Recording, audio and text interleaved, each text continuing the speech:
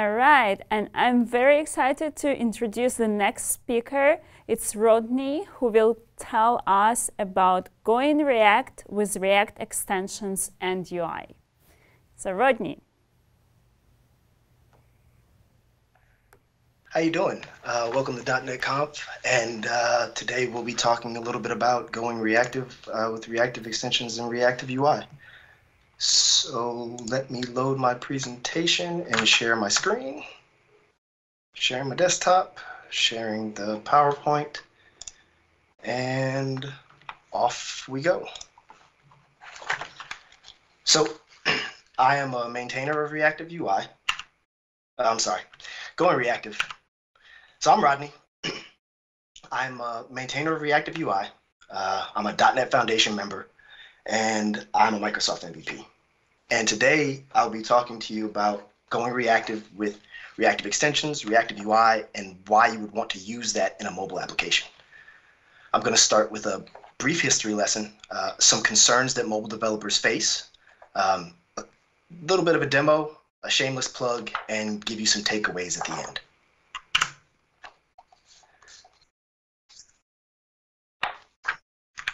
I am sharing. It says share desktop. Hold on. Desktop. Now can we see my screen? Okay, and you can hear me now too, yes? All right.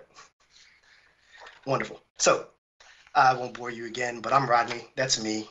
Here we go.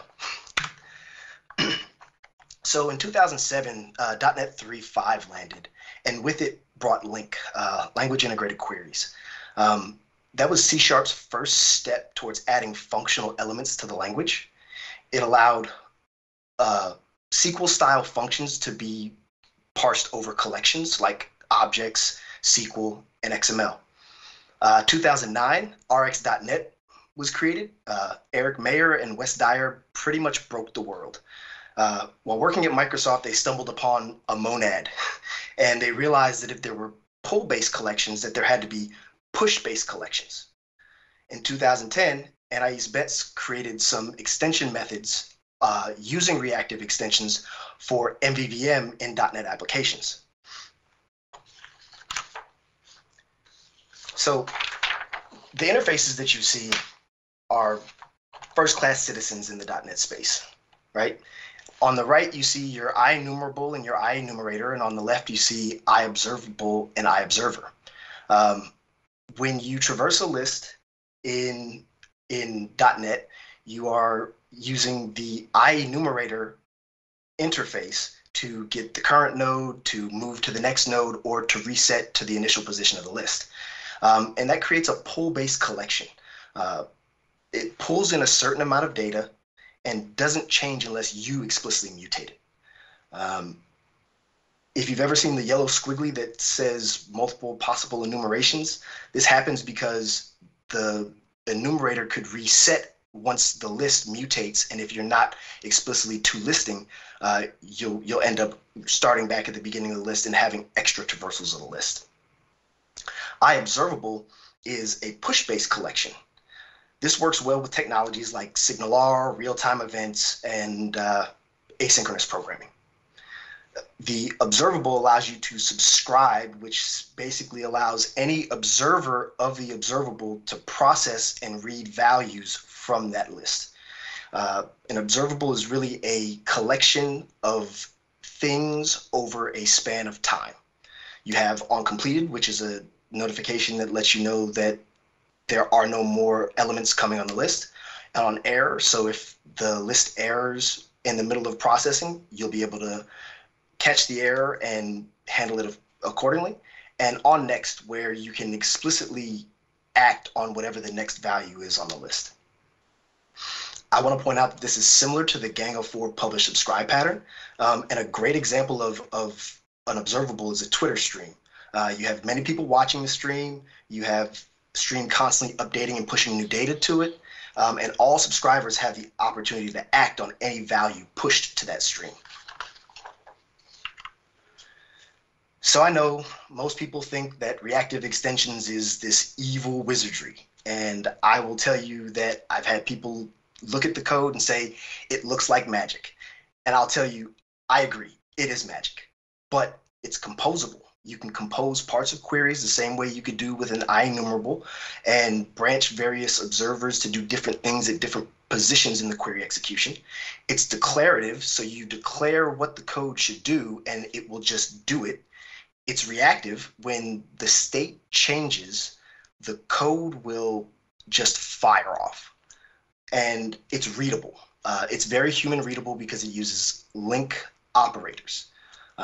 Reactive extensions themselves are across a lot of different languages: Java, Go, Swift, JavaScript, Kotlin, and PHP. Even PHP uses reactive extensions. But reactive extensions is really all about collections.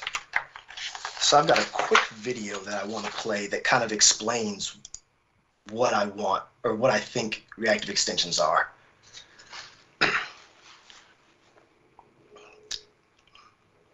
And I know that there's no audio for this video, but this is a very good point. And I'll go ahead and pause because we've just errored, as you can see. We've hit the on error condition. In this example, the conveyor belt is basically the observable. It's a collection of things that are happening over time. The chocolates represent events or tasks that are happening, and Lucy is an observer of that observable. She's able to pick chocolates off the conveyor belt and act on them. She's able to put them back on the conveyor belt. And this is a great example to me because events happen fast. We need to respond fast. And maybe we need to group the events, maybe we need to batch the events, and maybe we need multiple people observing the events in order for them to be successful. So I'll go. So what does this have to do with Xamarin and mobile? As mobile developers, we respond to events. We are constantly using the commanding pattern to create event handlers that will do work in our view models. We're trying to avoid memory leaks. We have limited resources. We have a managed runtime that we have to deal with in Xamarin. And iOS, as many of us probably have already seen, will crash your application if you exhaust the memory that's available. It's also recommended that we use Xamarin Profiler before every release, but let's be honest, who does that? You know, you just wait for the inevitable crash, and then you go look for logs and try and scramble and figure out what's going on so you can push an update to your application. Asynchronously loading data. We need to load data when the page loads because unlike web, there is no global application state. So when the page loads, we need to call out to an API and get more data. And we have to handle disconnected state. No internet, no problem. Your application still has to function and it still has to work in a disconnected state. And you as the developer have to respond to that state change. So how many of us have ever seen this? This is a basic Xamarin search bar with a text changed event handler, and we're providing it some delegate. The problem with is that the delegate isn't cached. So if the delegate isn't cached, you can't properly dispose of the delegate. And because there's no explicit reference in memory to the delegate, the garbage collector won't reclaim that memory. So what happens? It leads to memory leaks. The three main things that I think developers need when handling events are event handlers, which are basically callbacks. Callbacks you can do separately if you want to, and then deallocation. And I think deallocation is the thing that we struggle with most because it's a question of how do we properly dispose of objects.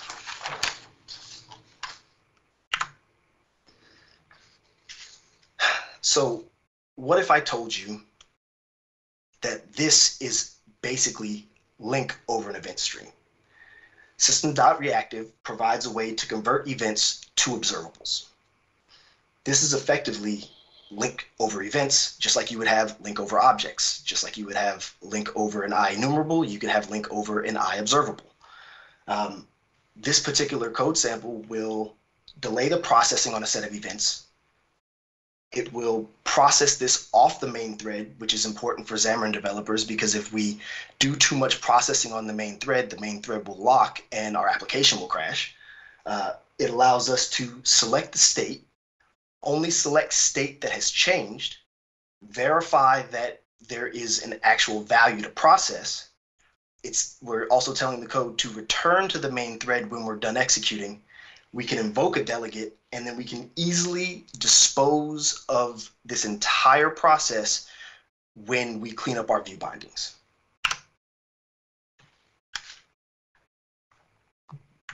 So let's look at some code. That's not the right one. There we go. Let's close that down.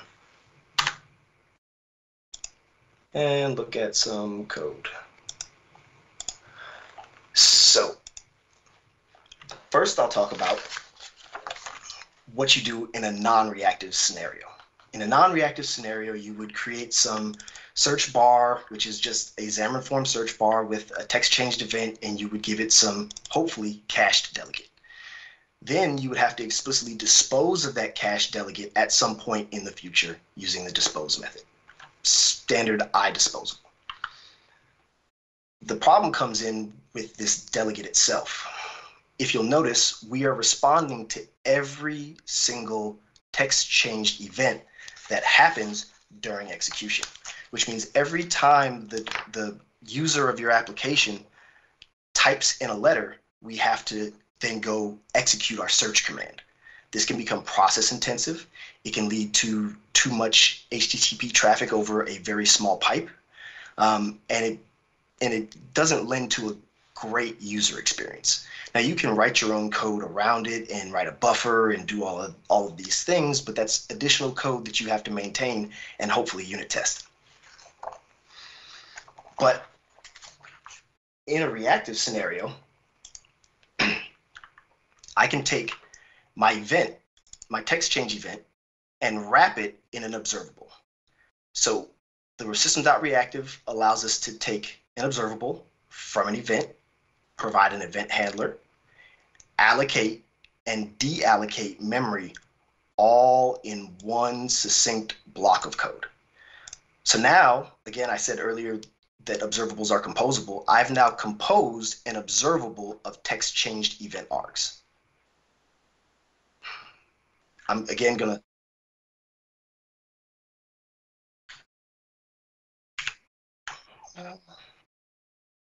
okay, let's see if we can do that. I think it's control.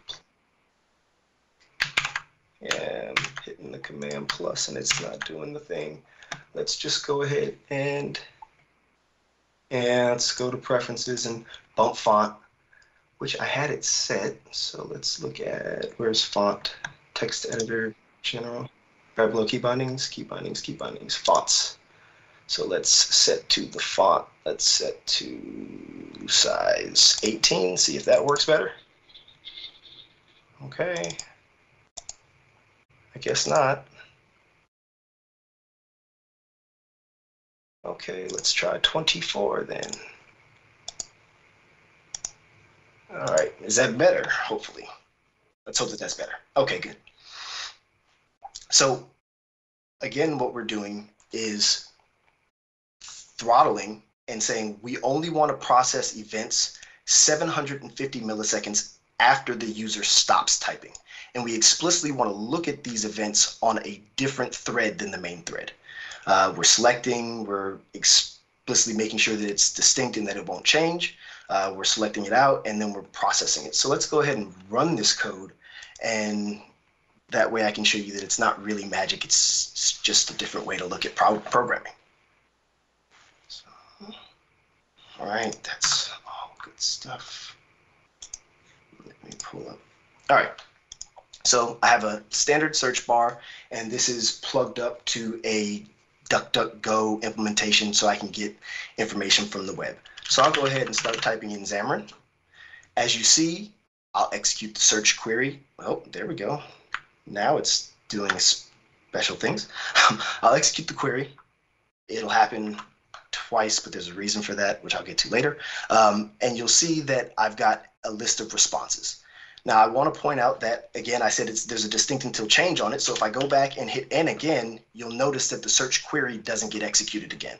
But to prove that I'm not a liar, I'll fat finger it. And now you'll see that the query execution is actually happening again. Now, it shouldn't provide any actual values, but this shows that we can defer execution of events that happen from our UI toolkit being Xamarin, and not have to process everything. We can use link that we know and love and have been using since 2007 to functionally react to code, or better yet, functionally react to what the user is providing us. So I'll go ahead and change it again so we can watch the search query execute. All right. And I'll go back to the code again because I want to point out a couple of things. A lot of people will say, and I say myself, that this is a lot of boilerplate code. And I agree with you 100%. So the reason why my search query was running twice is because of this chunk of code right here. This is an actual Xname to the search bar in my XAML, and I am using a package called Pharmacist, which is under the ReactiveUI umbrella. It was created by Glenn Watson about a year or so ago. And what it does is takes all of this boilerplate code that it takes in order to wrap events and does it for you. So anything in the Xamarin UI toolkit that has an event gets wrapped using this events. So all I have to do is name my element, look at the events on it, and then I get an observable that is the text change events for that particular UI element. And this cuts down on a lot of time. It cuts down on writing a lot of boilerplate code, and it is makes it very simple to start getting in and using link to events. So we'll go ahead and go back. So the other thing that observables are asynchronous. They are awaitable. You can use the async and await syntax. They can be scheduled on specific threads. So not just configure await false. We can actually say, use it on the task pool scheduler, do it on the immediate scheduler, do this on the UI thread. And they just emit values over time asynchronously. They are awaitable, like I said, because you can actually use it with the TPL that you're used to. So the async and await operators are valid with observables. And observables, they return idisposable. Idisposable is important because it allows us to clean up resources. Again, we're trying to prevent memory leaks. The reactive extensions provide a way to model asynchronous programming and dispose of their resources very cleanly in a way that the task parallel library does not.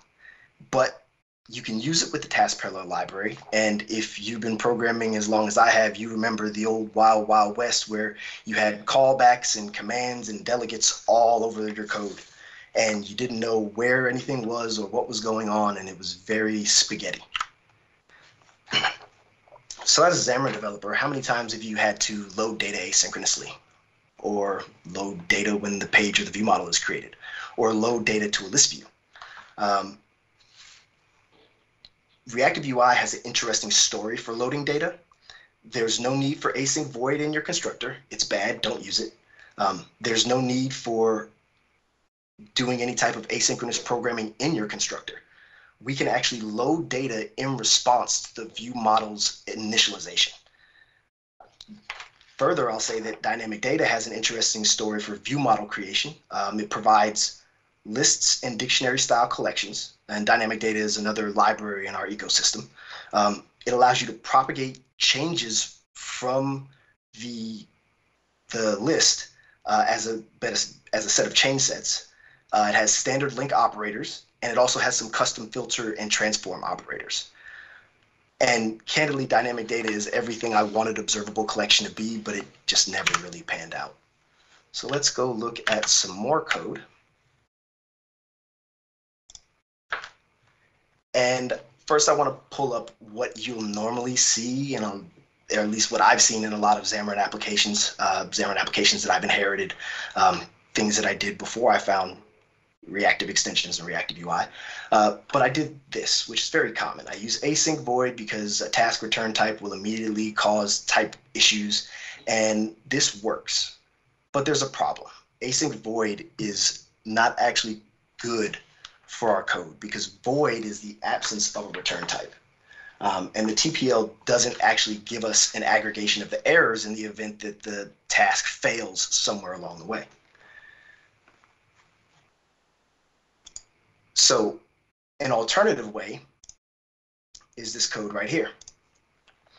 What I'm basically doing here is using Reactive UI, one of the extension methods that was originally created as part of the library, and I'm saying when there's a value in the view model. So anytime that the view model has a value and the view model is not null, I'm going to explicitly change it out to a notification, because all I want is a notification that it's happening. I don't actually want to process on the change itself. I'm going to look at it on the main thread, and I'm going to invoke a command. And then again, I'm going to dispose it with my nice view disposal bindings. So what this does is allows us to lift the concern of creating an asynchronous task in our constructor, and when the view loads and it creates its binding context, it will then go and generate the call and get the data. This is an extremely useful use case. This is probably one of the use cases that attracted me to Reactive Extensions and ReactiveUI, because I was doing a lot of async void, and then I read that async void is bad, and I had no idea how to do it because constructors don't allow for asynchronous methods. And I wanted a way to load the data when the view model is loading. So I'm going to segue into pointing out that this data load is basically just an implementation of a SignalR connection hub. I don't have it wired up to an actual connection right now because demos are hard and I didn't want to accidentally break the world. But you can see here in this class that the mock that I have is going to respect the exact same interface or abstract class. And what I'm going to do here in a real scenario is I'm going to connect using the connection string. I'm going to create my hub builder with that connection string. And whenever a value is pushed to me from SignalR, I'm going to add it to my dynamic data cache. But the way I'm going to do it is a little bit off. I'm not exactly going to put it directly into my cache because, again, I'm trying to separate my concerns. I'm using a subject, which is both iObserver and iObservable, and I'm going to push data onto my stream using the onNext method that we saw earlier. So effectively what I'm going to do is anytime something gets pushed from SignalR, I'm just going to tick a new value on my observable. This is asynchronous, and it's relatively easy to set up. So let's go look at the view model itself. The view model is going to have an injected iOrder service, which is going to have a connection hub client in it. And all I'm going to do is look at my observable cache, which is the dictionary implementation in dynamic data, and I'm going to connect, publish, and ref count, which these things are beyond the scope of this talk. I've got a blog post somewhere where I talked about these things. And then I'm just going to transform my DTO to my list view item. And this is very clean and very straightforward versus some of the code that I've seen in my past where I've got a function and in the middle of the function I'm newing up some data and then I'm newing up a view model, but only certain times. What this does is allows us to react to the fact that values are being pushed to us and then transform those values and display them on screen. I'm going to bind out to a read-only observable collection, which is just a fancy observable collection, which is then bound to my view, and everything is going to be great. So let's go ahead and run this code. Let's see, that's no reactive, so let's close that.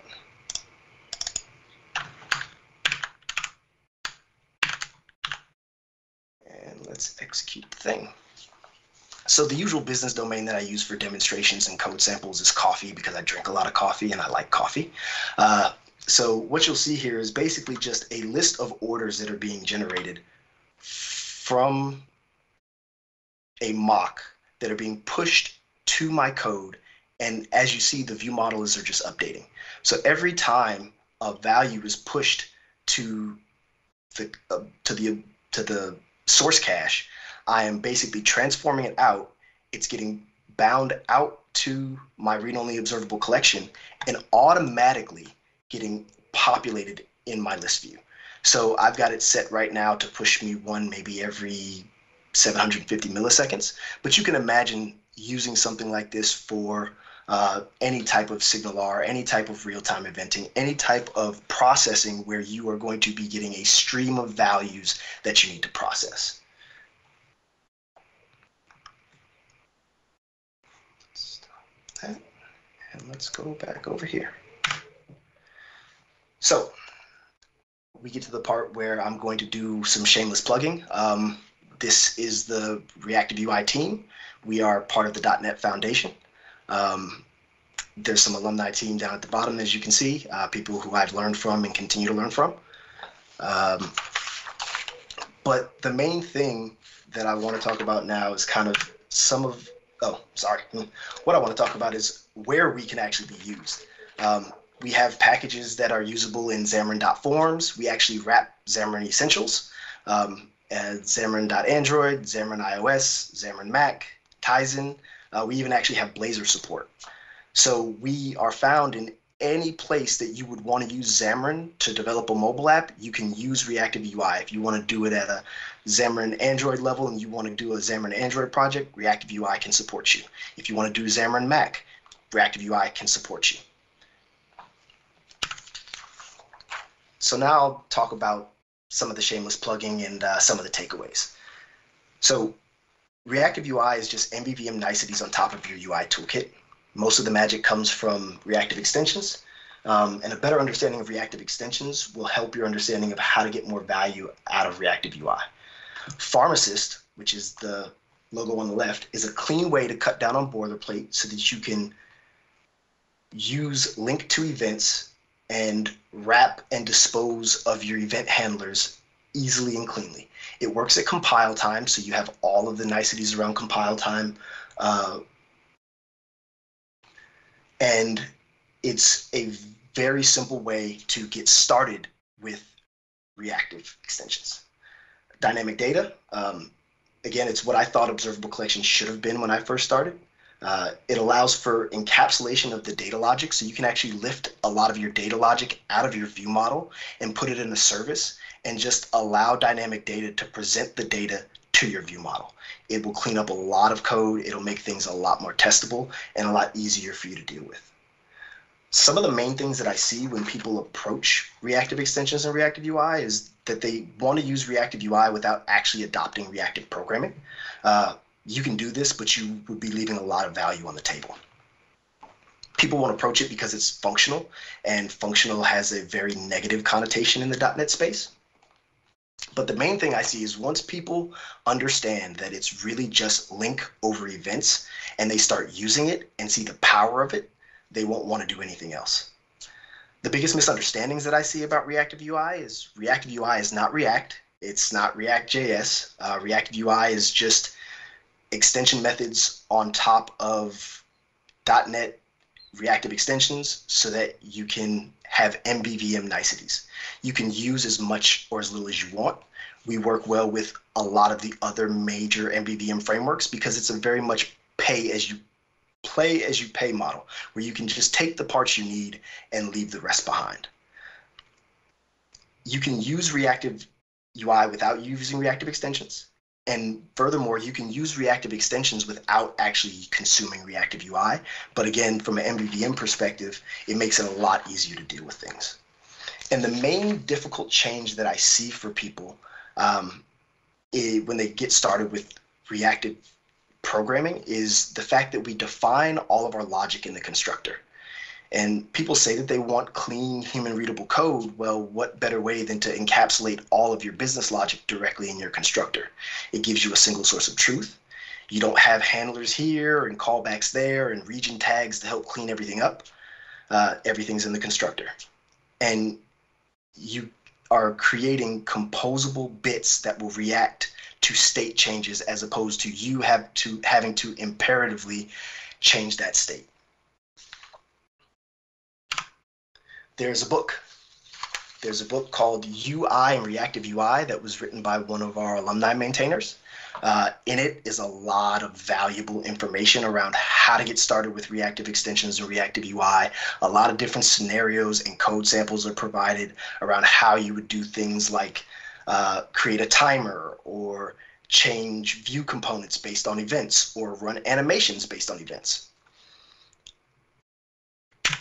And we exist in a Slack channel, reactiveui.net/Slack. So if you want to get involved, if you want to see what this is about, if you want to get started using link to events and understand what power you can wield using this paradigm, I recommend you joining the channel, ask your questions, and we will do our absolute best to help you. But the main takeaways that I have for you are using dynamic data to load data and transform can clean up your view models a lot. Using Pharmacist to generate the events can reduce a lot of your boilerplate code when you're trying to react to events. And honestly, I would say don't fear observables. Just understand that it's just another way to do link over a different collection type, and you can use it to get started down this functional path. And it's very much like Pringles. Once you start, the fun doesn't stop. So I am done. Ready for questions? I think it was like Reactive UI. Reactive UI, yeah. Right. Ready for questions? All right, Rodney, thank you so much for the talk. And we have a feedback that was a nice presentation. Now I really need to play around with Reactive UI. So great job. Yeah, that came from Xsignal. And we have a few great questions. So the first one is from Jean-Marie. And the question is, Reactive UI seems great for that search example, but is it really useful in most of the apps when 95% of your screens are loaded just once, when you have so few updates messages? That's a great question, and it isn't as useful when you aren't doing a lot of eventing. But I've seen a lot of people and a lot of programs use a lot of events. The average Xamarin screen that I see has anywhere between 5 to 10 events and event handlers. So if you're doing event-intensive programming, I would say Reactive Extensions and ReactiveUI provides a lot of value. If you don't have as many events and you don't need to respond to events as often, then it may not provide as much value to you. All right, great. The next question is from Scott Baker, and he would like to know what is the difference between LinQ's select and ReactiveUI's transform methods. So that's actually a dynamic data extension, and there's not a lot of difference. It's really just a library-specific way to do the transform. So you could do the same thing using select, but we use it internal to dynamic data because there's some additional niceties that happen under the hood. So if you find me in Slack, we can look at those code samples and we can kind of talk through that a little bit more if you'd like. I see. All right, and the next question we have from Aishi Birthday, and the question is, what kind of design patterns are you using? So people are curious about different design patterns. Can you give any suggestions on that area? So design patterns like Gang of Four design patterns, I'm really kind of more following solid here, where I'm injecting a service into my view model. That service happens to just provide data. So this isn't probably what I would consider a known pattern. This is kind of a pattern that I've started to evolve, and other people I know in the reactive community have started to evolve around dynamic data. Because of the way it works, I can actually, instead of injecting my data service injecting my database call into my view model and getting data out of the database, I can wrap that in a service and lift that work out of the view model and just allow the service to provide me an aggregation of data. So I'm taking the concerns of calling the database or calling the API or doing any of that work out of my view model, putting it in a service, and then allowing that service to propagate data to my view model, because really the only thing my view model cares about is data. Excellent. Excellent. Thank you, Rodney. All right. Thanks for your great talk and excellent answers. And now we're going to make a 5-minute break so everyone can grab lunch or relax a little. And we'll be back with you in 5 minutes. Thank you. Okay.